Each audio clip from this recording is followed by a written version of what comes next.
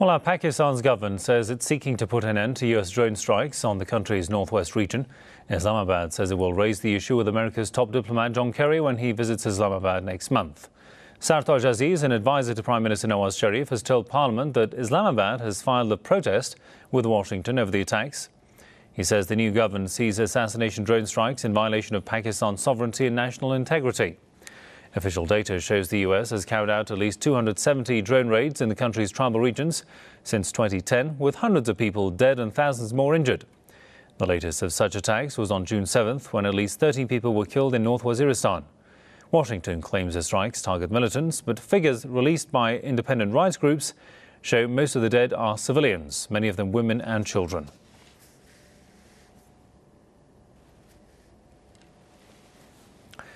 Let's discuss this more with a guest from Kansas, Professor Liaquat Ali Khan. Welcome to the program, sir. Professor, the new Pakistani administration wants an end to these drone strikes. Just how serious can it be, do you think? I think the Pakistani government and the Prime Minister Nawaz Sharif, they are very serious to stop these drone attacks. And the government in the northern province, Pakhtunkhwa, they also want the drone attacks to stop. There's a lot of opposition among the people of Pakistan to stop these drone attacks. But I'm afraid the United States is not going to agree to stop these drone attacks. They might reduce the number of drone attacks, but a complete ban on drone attacks is not going to happen. But how much can the seriousness be put to practice? Will Pakistan stop providing America its airspace, for example? Well, I think Pakistani government has very few options to react to drone attacks. What possibly can they do? I think the first option is that they can shoot it down. Now, that would be not acceptable to the United States.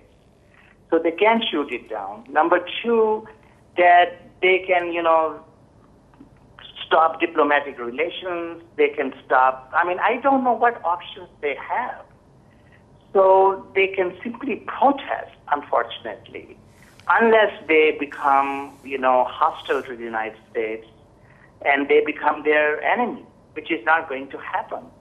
So I think the United States knows that Pakistani government does not have any real options but simply to protest.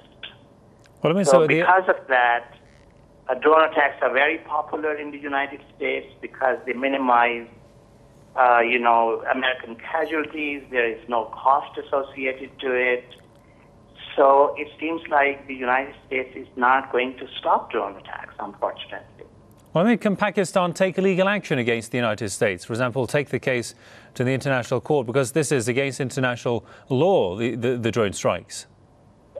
Well, I think that the United States has not accepted the jurisdiction of the International Court of Justice.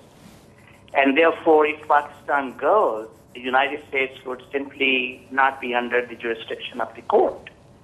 So that option is also unavailable.